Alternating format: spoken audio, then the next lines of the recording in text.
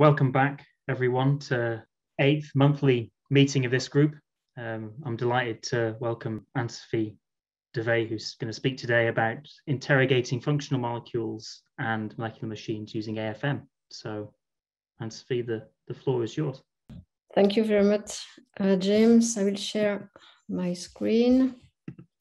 So today I will talk about probing synthetic molecular machines and functional molecules with AFM, and more especially with a single molecule for spectroscopy, to have information on force, motion, dynamics, and function of those molecules.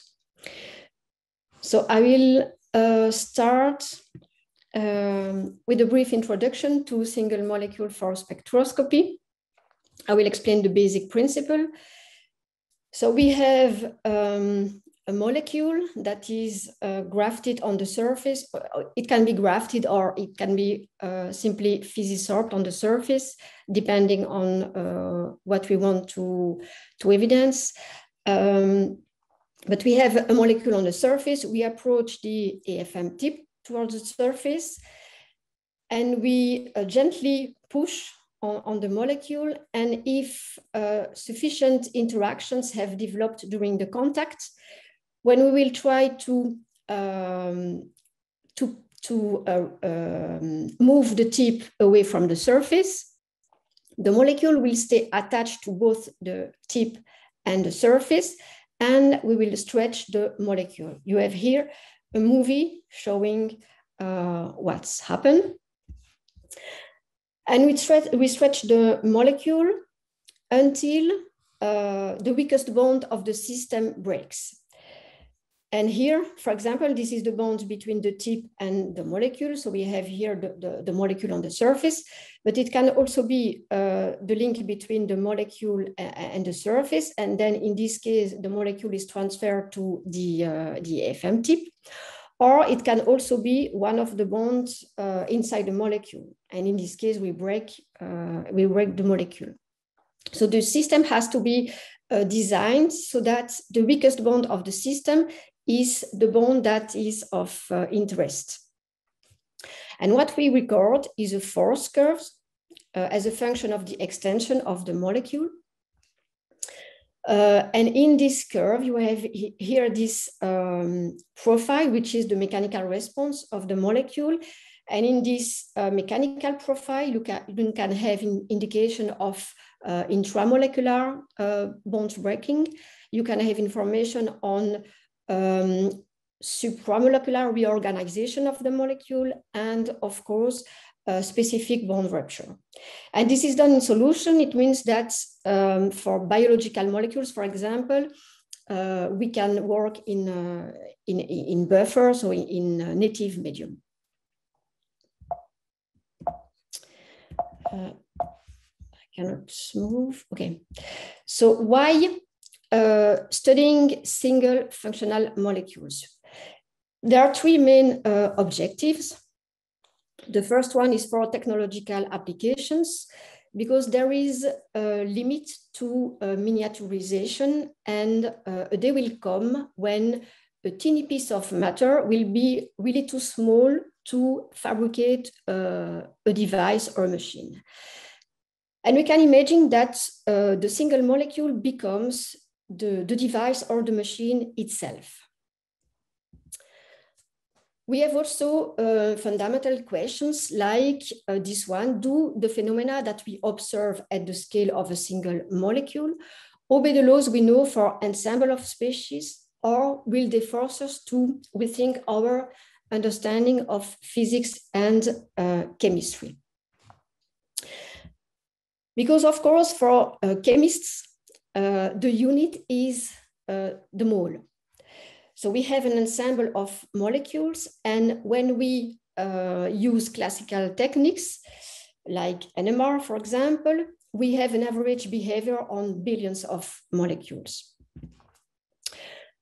If we study single molecules, we can evidence subgroups of molecules, and for the very same molecule, we can even evidence different behavior of the same molecule, sometimes the molecule will behave like this, and sometimes it will behave like that. And the third objective is to provide guidelines for the design of synthetic molecules that mimic or even surpass the performance of biological molecules. This is a general slide showing our research activities in single molecule force spectroscopy, which is just the core technique that we use. We are interested in measuring molecular interactions. It can be in biological species between antibodies and antigens, for example, or also between synthetic species.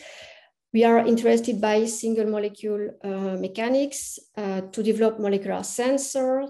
In the past, we have been working on single molecule patterning, and more recently, we focused on the study of molecular machines. And of course, today I will talk about this topic. So molecular machines are able to rectify random motion to produce directional forces and carry out macroscopic tasks. And we were interested by this question: can submolecular Brownian motions in a single synthetic small machine be harnessed to produce forces? And can we measure the mechanical work that is generated by the molecule? And to answer these questions, we have been collaborating with David Lee on this H-bonded rotaxane. So we have here the axle of the molecule, the ring. We have here on one of the stopper disulfide groups for anchoring on a gold surface. And on the ring, there is here a tether to pull with the AFM tip. We have two stations on the axle. This one, the green one, is a fumaramide site, and this is the most preferable binding site for the ring. It means that most of the time, 95% of the time, the ring binds to this station. But this station can also accommodate the ring. And the idea was to pull on the ring to make it travel to the other station. And that's the results of the pulling curves. You can see here the curve, the pulling curve. Here, this is the classical behavior when we pull on a long molecule. And you can see that on this profile, we have a small peak that corresponds to the rupture of the hydrogen bonds between the ring and the station. And we have done this in different solvents, and the results agree with the difference in polarity of the solvents, which proves that this is indeed the H bonds that we are breaking. Now, if we stop the pulling, so we don't pull until detaching here the tether from the AFM tip. We stop the pulling before the detachment. We can do pulling and relaxing cycles. So we pull, we have this pulling profile, and then before the detachment, we relax the system. And these are the results. So this is the pulling curve in blue, like the one I showed you the slide before. So we pull and then we relax. So we move the tip again towards the surface. And what we expect is that the force decreases because we decrease the tension in the linker. So here you have in the black arrows, this is the direction of the tip, so towards the surface.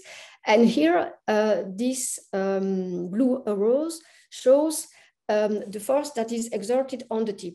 Because here you see that we still apply forces, even if we decrease the distance, there is still force that applies on the ring. So if we progressively decrease the tension here in the linker, the force should be continuously decreased. But you can see here that suddenly we have an increase of force here, and then again it decreases. And the only explanation for that is that suddenly we were here and the ring has traveled back to its preferred binding site against the load that is applied by the cantilever, because you see here that we still apply load. And here the force that is exerted by the ring is in the opposite direction of the load that is exerted on the ring. It means that this is really a force that is produced against the mechanical load applied by the AFM tip, and the ring is able to shuttle back to the station against a force of 30 piconewtons, which corresponds to a work of 6 kilocal per mole. So to explain you, this is really like, this is a famous comics in Belgium, Boule et Bill.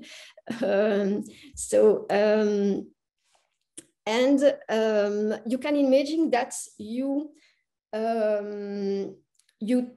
take your dog on a leash, and suddenly the dog starts to run. And when it does this, he carried away the boy here. And this is really what happens with the rotaxane. So the dog here, Bill, is the ring of the rotaxane, and the boy here, Bull, is the AFM tip. So the ring really shuttles back to the station and moving the tip in the direction of the shuttling. So if I come back to my question, yes, the answer is yes. Submolecular biased Brownian motion in a single synthetic small machine can be harnessed to generate work. And in this specific case, for a loading rate of 500 piconewtons per second, the rotaxane is able to use almost all the energy available from hydrogen bonding to perform work along the direction of the applied load. So everything is converted into mechanical work. And here we analyzed in much more details. This is much recent work. We analyzed in much details the pulling relaxing curves. And we evidence that, so you have here this small peak that, which I showed you before, and that corresponds to the breaking of the hydrogen bonds. And the distance between here, these two parts of the curves, corresponds to the distance that is traveled by the ring. And here you can see that we have a double distribution, one around 4 nanometers, which in fact corresponds to distance between the two stations. But we have also one peak at 2 nanometers, so in the middle of the thread. And we have also analyzed in details the profiles, and you can see here that we can evidence 3 states. So this is in fact like a zoom on the peak of the hydrogen bond rupture. So we have 3 states. So we have here one state, here the detachment from the first station in green, and then here when the ring is on the other station, and you can see here an intermediate state during the pulling, but also during the relaxing. So those fluctuations between the states reveal, in fact, another interacting site at the middle of the thread that, in fact, involves the 2 oxygen atoms here in the thread. And in fact, those hydrogen bonds are very low, and this is very difficult to evidence such low hydrogen bonds with ether oxygen by other techniques.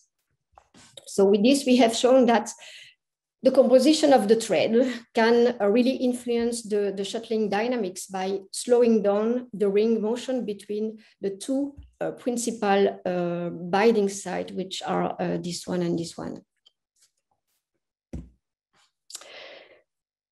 This is another system. This is still a rotaxane, but this is an oligo-rotaxane foldamer. This has been synthesized by Fraser Stoddart. So we have here in red a polyether chain bearing DNP donor groups that fold this way through a series of acceptor rings, which are the famous blue boxes of Stoddart. So this is both a rotaxane and this is also folded structure. So we have been pulling on this system, and this is the results. You can see here on the force curves, we have several peaks, and the number of peaks, in fact, corresponds to the number of interactions here in the system. And you can see that we have an alternation of higher and smaller peak, higher, smaller, higher, and smaller. And we attribute this to, so the higher peak are the rupture of the interactions between the DNP and the ring. So we break this interaction between the two parts. And once this interaction is broken, the opposite one, so this one here, becomes weakened. So this is much more easily to break the opposite interaction here once this one is broken. And the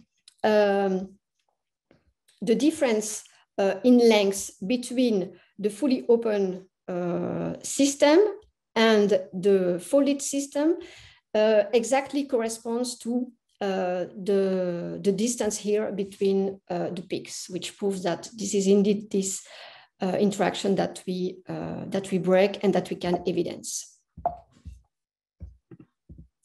Sorry. Now, if we zoom on the peak, so we zoom on one of those peak, which is the rupture of the interaction, and we pull and relax the system. So here you see the direction here. We pull on the molecule, we relax the system, we pull, we relax, we pull, we relax many times. So pulling, relaxing, pulling, relaxing. You can see here that there are fluctuations, and believe me, this is not noise. This is something which is relevant to the molecule. You have a zoom here on this part. Here, this is noise, and here, these are fluctuations. And fluctuations means that, in fact, the force decreases because we break the interaction, but you can see that just after, suddenly, the force re-increases. So we have decreases, increases, and so on, which corresponds to the molecules that we open, we break the interaction, but during the tip that is moving away, the molecule is able to rebind the two parts. So while we pull, the molecule pulls on the cantilever to remake the interactions. And this is those fluctuations. So the molecule, it means that the molecule is able to produce force against the mechanical load that is exerted by the AFM cantilever to remake the interaction. And it is able to do this 4,300 times per second. So more than 4,000 times per second, the molecule pulls on the cantilever to rebind, and we try to break the interaction with the AFM tip. We can measure, in fact, the force that the molecule is able to produce. So this is this quantity. So this is 60 piconewtons. This is the force that we exert with the AFM tip. And here, this is the force that is produced by the molecule. So in average, this is 25 piconewtons against a mechanical load of 50 piconewtons. And the transition for this fluctuation is less than 10 microseconds. And if we compare to the literature for biological molecules, we use loading rates of 10 to 3 to 10 to 5 piconewtons per second. So this is the speed of pulling, which is in fact 100 to 1,000 times higher than the loading rates that are used to study folding proteins, for example. Then we have pools with different rates on the molecule. So we have used different loading rates. So the loading rate is the rate at which the force is applied. And you have here the classical behavior that is observed for biological molecules. So this is all the data that are in gray or black.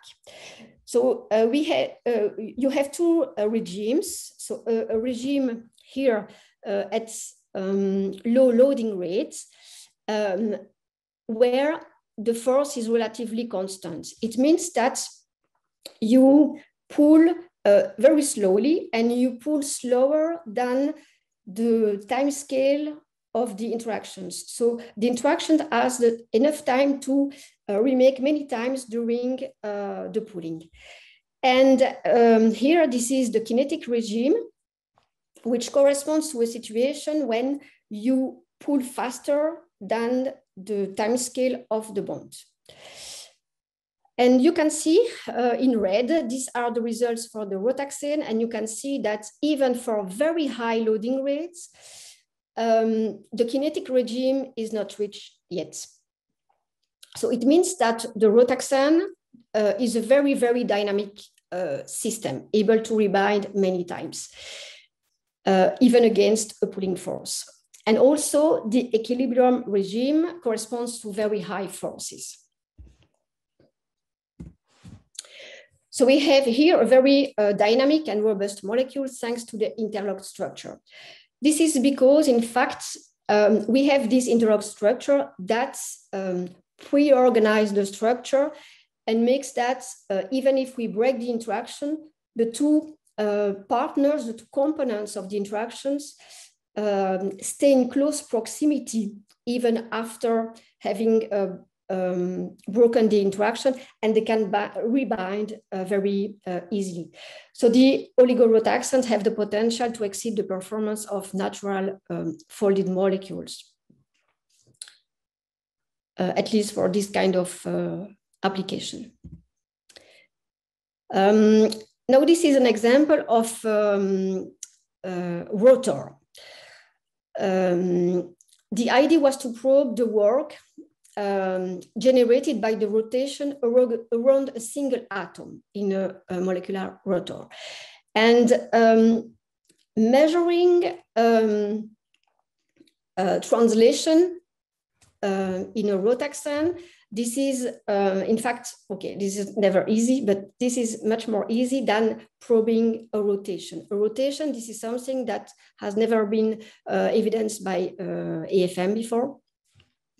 So we have measured pulling forces on this rotor, which has been synthesized by Claire Kammerer and Genaël Rappen in Toulouse. So we have here in blue the rotating part. And here this ruthenium atom, in fact, link the rotative and static part of the motor. And we have here a linker to pull with the AFM tip. So we have 5 arms, and the linker is attached to one of the arm. And we have 3 compounds which differ by the spacer. So a small part attached to the arm before the linker. And these are the results. So this is work in progress, in fact. The force curve looks like this. We have here a kind of signal which is, let's say, a zone in the peak where the force stay relatively constant or slightly increase, but does not follow the expected behavior. That we attribute to the rotation of the motor, because it means that the tension is released in the system, which can be due to the rotation. And in fact, the length of this characteristic signal varies with the size of the spacer. When we use a longer spacer, like here, you can see that this signal is, the length is higher. And in fact, it is as if we, in fact, we're increasing the diameter. This spacer, in fact, increases the diameter of the rotor. So here we have a clear signature that what we see here is this rotation. And if we pull really slowly, you can see here those fluctuations, which corresponds to the motor that rotates and then pull on the AFM tip while rotating. And the force that is exerted by the motor on the FM tip, even against a load, because you can see that we apply certain load. This is 15 piconewtons, which correspond to 3 kilocal per mole. Okay, that's it for interlocked systems like rotaxanes and molecular rotors. Now I will discuss a system which is made of helices, but which can also be considered like a machine, because you will see that it can produce high forces. So this is synthetic polymer, which is based on oligoamides. And you can see here the interactions that drive the folding in helices. And we have studied systems in which we have between 5 and 33 units of amides, aromatic amides. So we have been pulling on these helices to unwind the helix. And this is the force curve that we obtain. You can see here a clear plateau, which corresponds to the breaking of the interactions in series. It means that we progressively open the helix. And the distance here, so the length of the plateau, exactly corresponds to the difference in length between the folded and completely unfolded structure. And the unfolding force is very high, 120 piconewtons, which is very high if we compare to biological alpha helices. And we have also evidence that the unfolding process was completely reversible. The helix is able to extend up to 3.8 times its original length. But when we progressively decrease the tension, you can see that the helix, in fact, rapidly rewinds against the load that we exert with the AFM cantilever. And since this is at perfect equilibrium, we can calculate or estimate the delta G of this process, which is in fact really huge as compared to biological helices. And the refolding is also really, really fast, less than 10 microseconds under the mechanical load.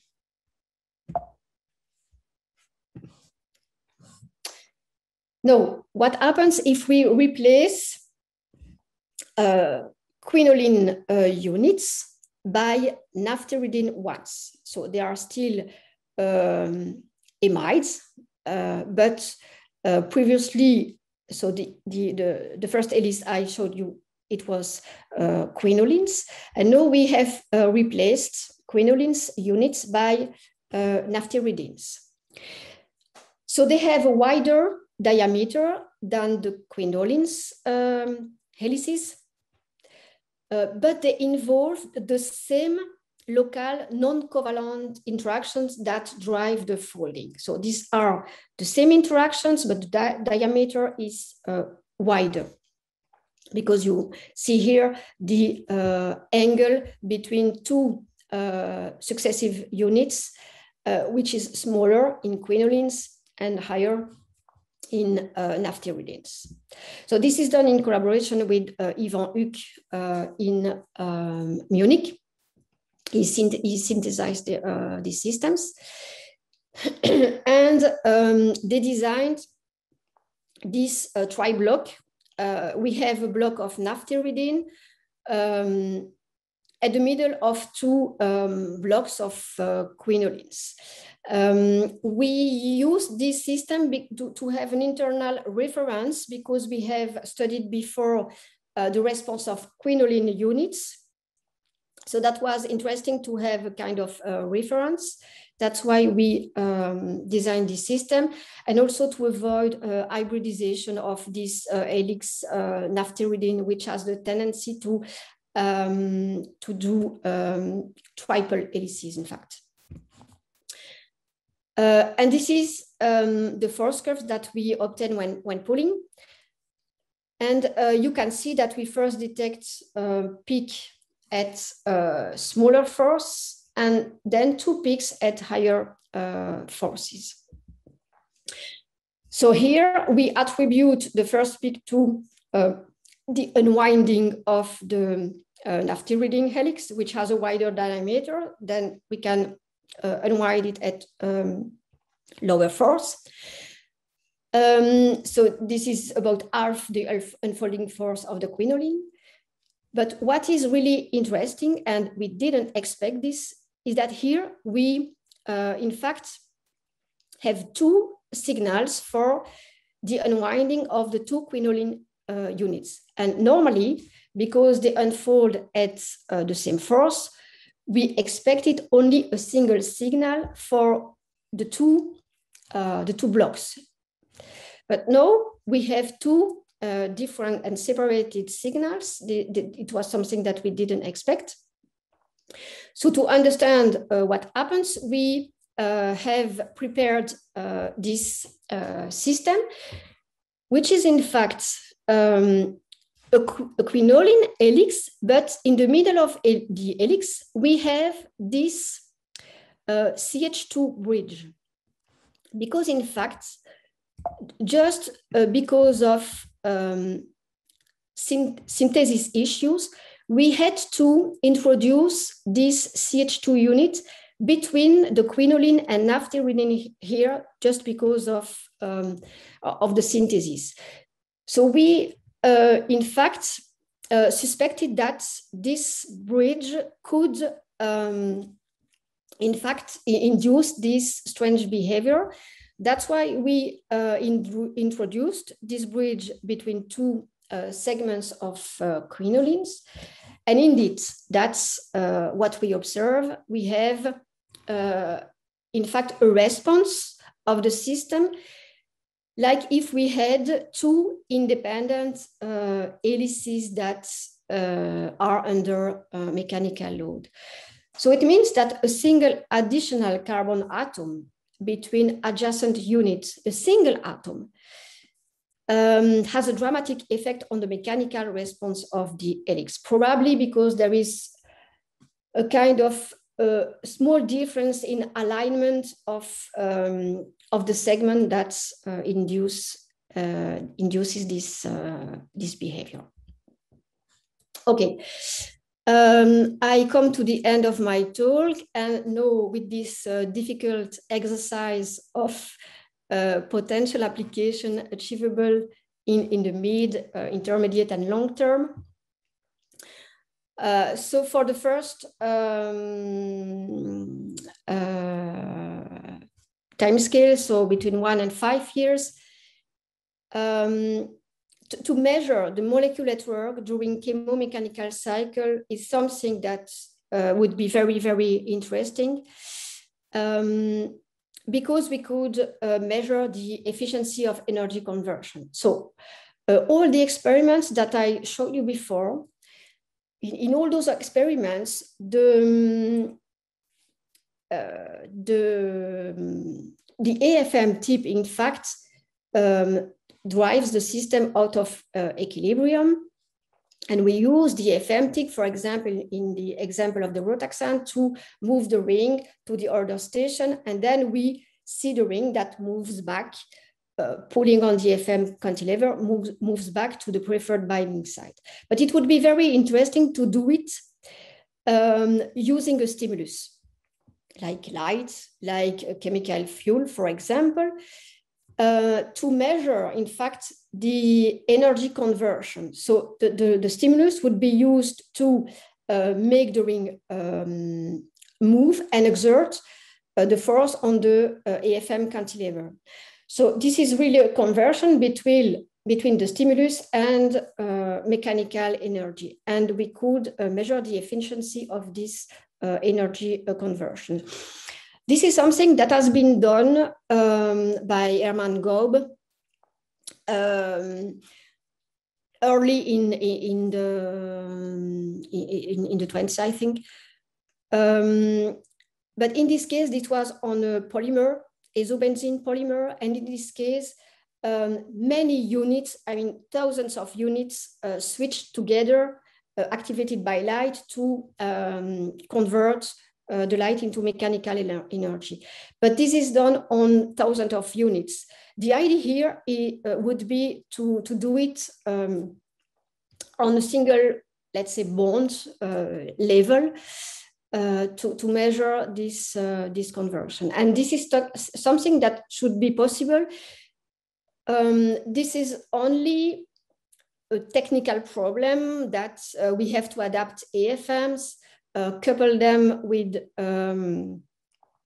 let's say, microfluidic channels to change the medium during, while keeping trapped the molecule between the tip and the surface, which is really tricky, but this is only a technical, let's say, challenge. The next one at the midterm is to optimize the combination of bonds and conformation to design more performant system, because organisms and machines move by exerting forces on their external environment, and the upper limit of force outputs affects the performance variables, like, for example, the maximum load that can be transported by the machine. And also other criteria like fuel consumption or maximum speed that can be reached are also important. And in fact, I rely on this study, on this paper, so molecules, muscles, and machines, universal performance characteristics for motors, where they show that there is a scaling trend of net force output. So the force outputs that can be produced by machines, in fact, scales with the motor mass. You can see here all the data on this line. They have been obtained on different macroscopic structure, macroscopic motors and machines. And you have here, at very low mass, of course, the biological machines.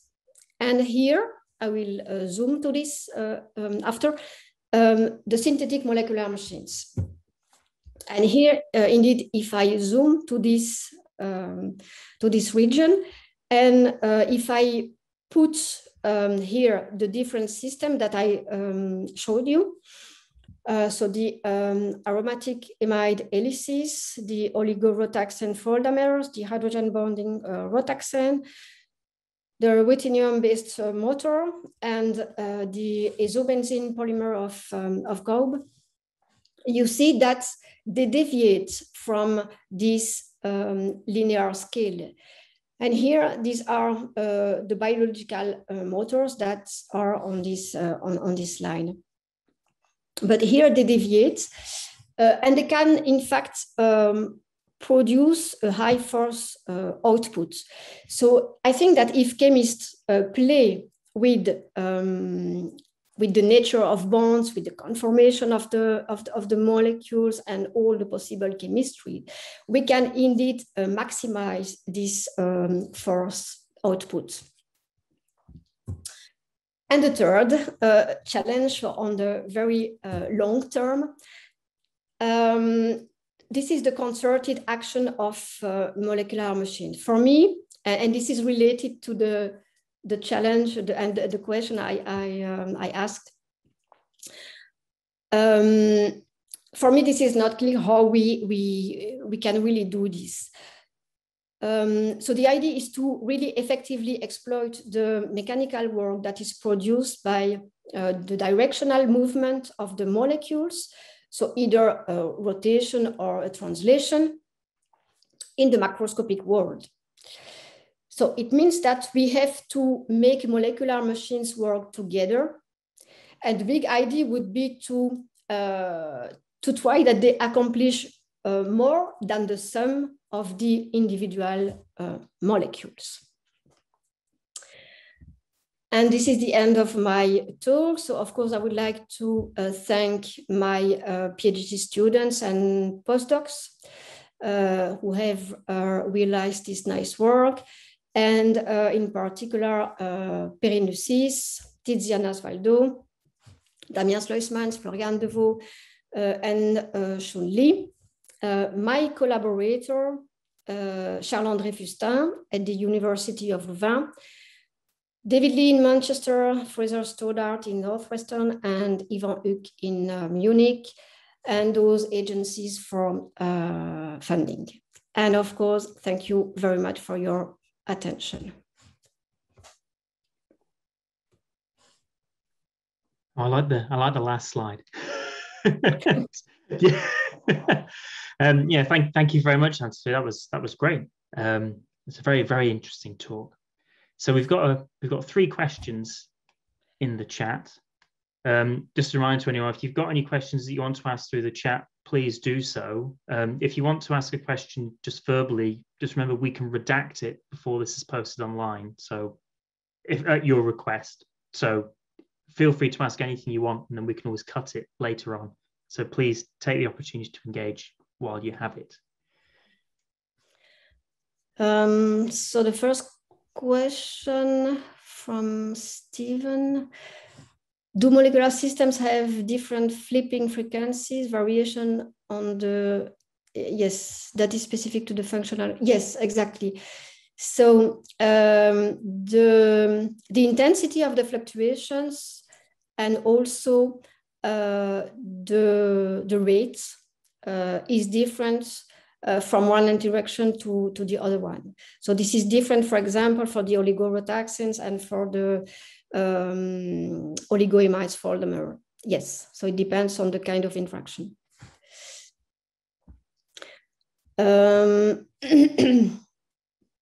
Have you measured molecular chains that have isobenzene residues to observe cis-trans dynamic? No, but as I mentioned, Hermann Gaub did this. So it has been done by force spectroscopy. However, this is not clear from that paper if they really realized it or if this is a kind of theoretical curves. Yeah, I wanted to mention that you could test a single residue. You could get that kind of resolution instead of testing a large number of residues simultaneously, to test them just 1 or 2 or 3. You mean one? Yes, 1 or 2 or 3 isobenzenes. Yes. Yes, if somebody synthesized the system, we could do it. The problem is that I'm not sure that it will work anyway, because the problem is that we need a sufficient difference in length between the open and contracted form to be detected. And I'm not sure that the difference between the cis and trans conformation of the isobenzene is sufficient to detect a difference in length if we have only a few units, in fact. In fact, we should calculate the minimum length which would be requested to detect a clear signal due to this change of conformation between cis and trans. Yeah.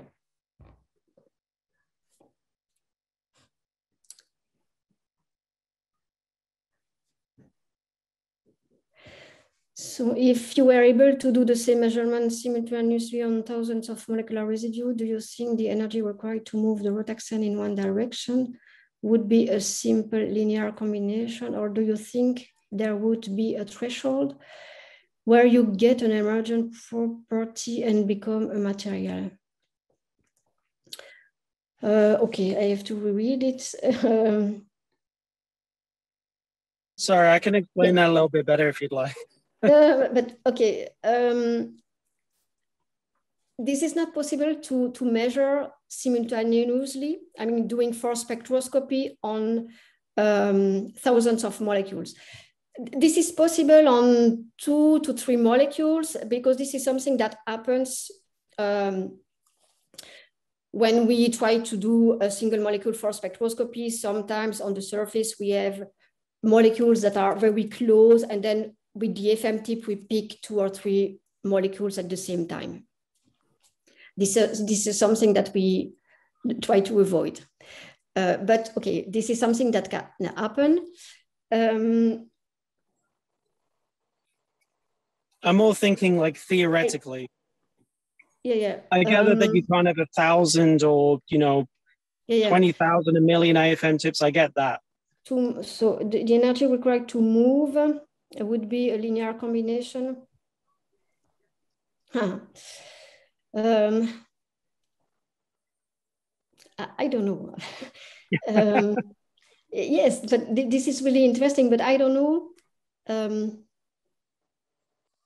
I'm just thinking conceptually, you're moving one thing and that gives, let's just give it an energy of 1. And then you put 1 next to it, then you get an energy of 2, and then 3 and 4. You multiply that over and over and over and over again. Is it just a simple trend where, when you get to the millionth residue, if you could push 1,000,000 down and then 1,000,000 back up, would that be your energies? If it's 1 for 1, then it's 1,000,000 for 1,000,000. Or do you eventually get some kind of curve to it and you get a material interaction, which would be, I guess, indicative of an emergent property? These things are working more of a sum of their parts. Yes. This is a complex problem. I think that it will not be simply the sum. Also because when we pull different things in parallel, you don't have simply the addition of the different stuff. So I'm sure that, yes. And also you have also the influence of, because even when you pull on a single molecule, you can detect that sometimes the behavior differs from one time to the other. If you pull the very same molecule, many times you see that the behavior changes. So it means that if you pull on a huge amount of molecule, they can all behave differently, in fact. So what you will get will not be the sum, but it will be something which is, let's say, random. Yes, but it would be really, really interesting. And it is linked to my last challenge for the longer term, how we could, in fact, make that the molecule act in a concerted way, and how we could in fact, do work that corresponds to something which is higher than the sum of the individual molecules. But this is not a simple problem. No, not at all. I'm just thinking conceptually. Yeah, sure, but that's interesting.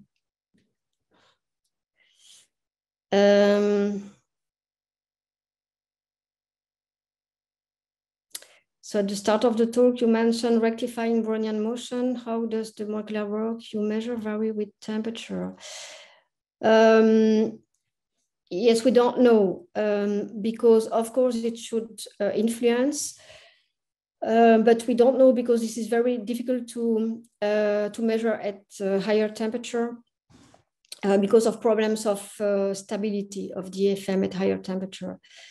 Of course, we could decrease the temperature also and try to see the effect. It should influence, but we didn't check.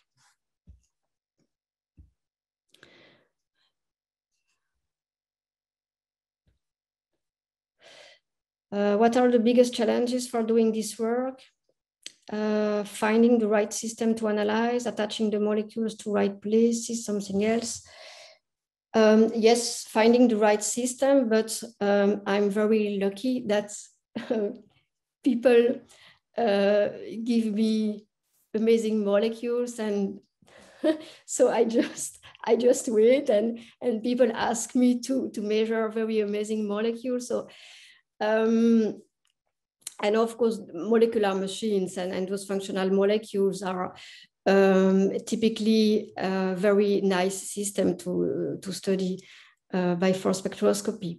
But of course, this is very difficult to prepare the samples because we want to increase the chance that we pick up only one molecule. And for this, we have to use strategies so that we have isolated molecules on the surface. So we cover the samples with shorter molecules, and we use solution in which we have a mixing of the molecule of interest and short molecules to cover the surface. So the resulting sample is made of, most of the molecules are those shorter system, and from some space on the sample, very isolated molecules of interest. So that means that indeed the chance to pull only one molecule is very high, but we cannot exclude that we pull on bundles of molecules. We can see it on the first curve, and we can exclude those experiments, but the preparation of the sample is something which is really, really important and very challenging. And we have to try different strategies for each new molecule that we investigate. I think that's it for the chat.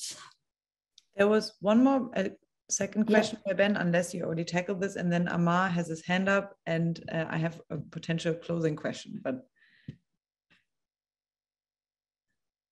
hello, Amar.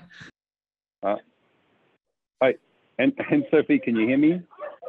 Yes. Okay, great, wonderful talk as usual. Thank you. I was trying to think about mechanochemical coupling that maybe you haven't seen before.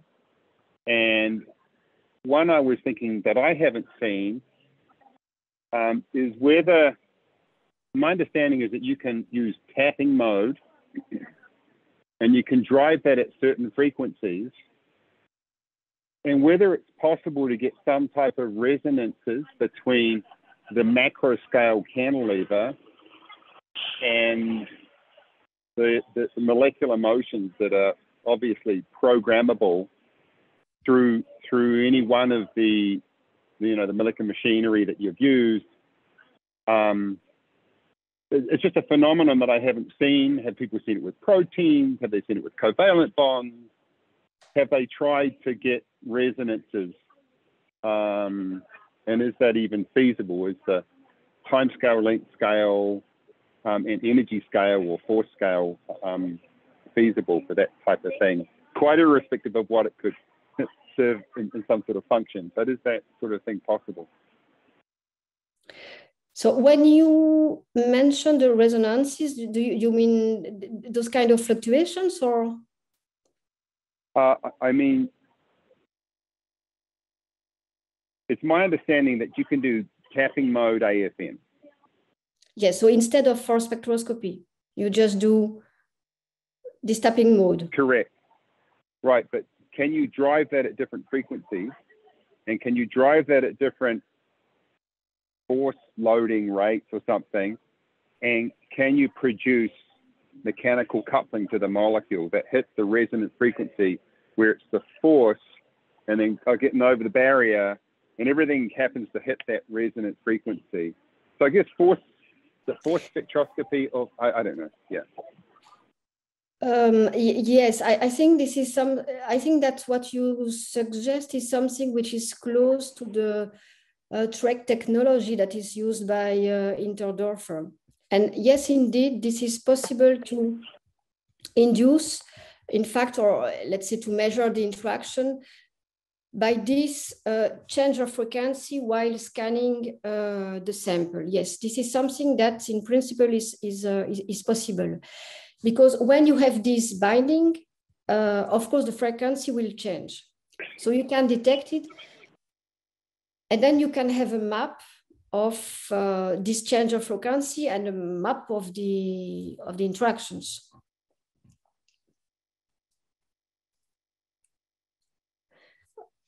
I don't hear you anymore. You're muted. Amar, you're muted. I'm muted. Oh, wait, once more. Are we back now? Yes. My fingers, sorry. Sorry. Instead of scanning the sample, approach and do your approach and return curve, right?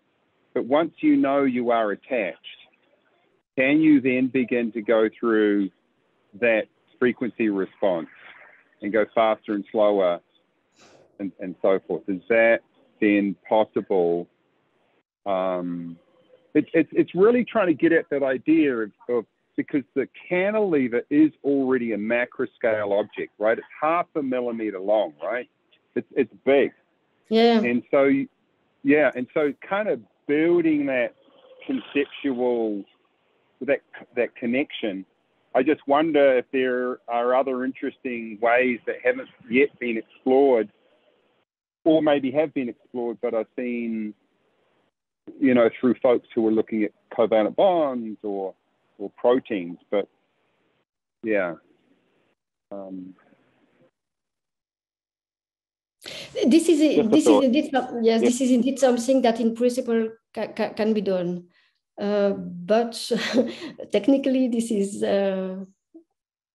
very challenging. Technically, it is. And you mentioned if you had a tip that wasn't attached to just one molecule but attached to many, would that simplify the technical issue? Because, you know, I'm also reminded of the fact that single molecules are often misbehaving.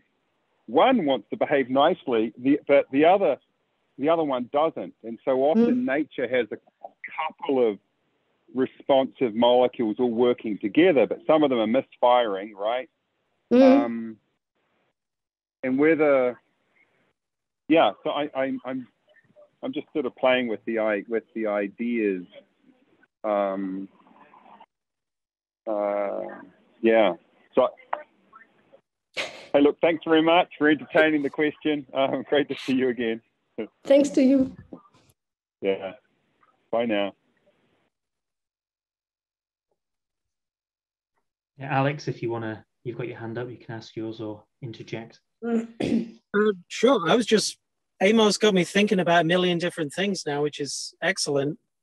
No, I'm thinking you have the spacer molecule, and then what you attach to the AFM is just a long, I can't remember what the exact chain was, but now I'm just thinking, well, if you could ever make that dendritic, so that can split. So you're still attached to one cantilever, but now you've got maybe 3, 4, whatever, maybe, I don't know how you're going to do it, but then you could move more than one at the same time.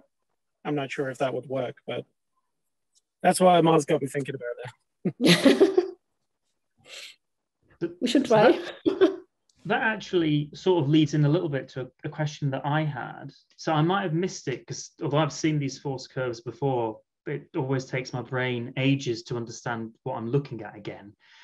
If we take the Stoddart oligoretaxane, because it's easier for me to remember, you show interactions breaking one at a time. I can't remember with the helixes, but when I see multiple non-covalent interactions all working together, I often think of cooperativity.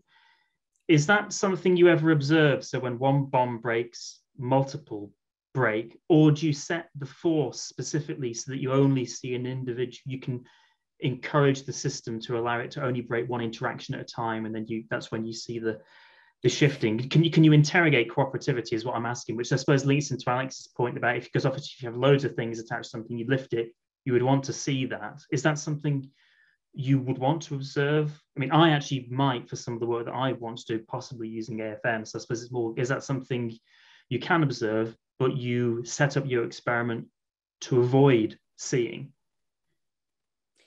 No, in fact, we do not avoid, so we can observe interaction that breaks one after the other, but we can also observe interaction that breaks at the same time. But this is something that we do not consider for the moment because we were interested in measuring one interaction. But of course, this is something that we could look through to, let's say, try to, but this is very difficult because then we have big peaks and we don't know exactly to how many interactions they correspond. So that would mean, that would need a very thorough analysis to try to extract information from this and see indeed if, for example, a peak that corresponds to the rupture of 3 interactions corresponds to 3 times the force of one interaction. But this is something really, really difficult to analyze, because when those peaks that correspond to the rupture of many interactions are not really defined, they don't have let's say a nice shape, and then this is difficult to analyze. But this could give some answers indeed. Then I had one, I'm conscious of time, I had one more, which was right at the very beginning when you introduced everything, you talked about using single molecule characterization to allow you to understand about how systems work. And you made a brief discussion about how the AFM technique allows you to determine that the polymer that you have has better force properties. I'll refer to it as that. I'm sure that's a terrible way to describe it, but it's a better polymer than nature's polymers. How does this technique fit into materials design right now? Is it very much like a sort of a fundamental, you're sort of doing your proof of concept work where you're gathering information that allows you to show people that you can determine how the materials behave as a molecule, but have you taken it to the extent when you can translate that to a materials property that you can predict from the AFM? Is that possible? Obviously, there are multiple factors around it. I'm not saying it's easy, but as in, could you add the information that you have? And you talked about making these small methylene group changes in your systems, these really subtle effects that alter how they behave, and you take a helix and cut it in half. Could you do similar things with the AFM and then understand how it might affect a greater material, or is that a bridge too far? Yes, there is still a bridge, but this is something that people start to investigate indeed. And there are not many, but a few examples in the literature where they made the link between the single molecule behavior and the material properties. But this is really in its infancy. Okay. Great. That's it from me. I don't know if anyone else has any more. We are over time now. Alison, you wanted to wrap up, so. Well, I am aware that we're 7 minutes over time. you had posed a challenge to the group, which I'll post again here in the chat. I'm wondering if only maybe in your closing remarks you want to reiterate the challenge so that people can answer it, and that there's a little bit more context to it, if you don't mind. So yes, this challenge is if you could have idea about what strategies we could imagine to effectively exploit the mechanical work that is produced by the directional movement of molecular machines. So it can be a translation or a rotation in the macroscopic world. Other than the few examples that have been demonstrated so far, there are only one or two. And how we can make molecular machines work together to accomplish more than the sum of the individual parts. So how can we arrange those molecules so that they work in a concerted manner?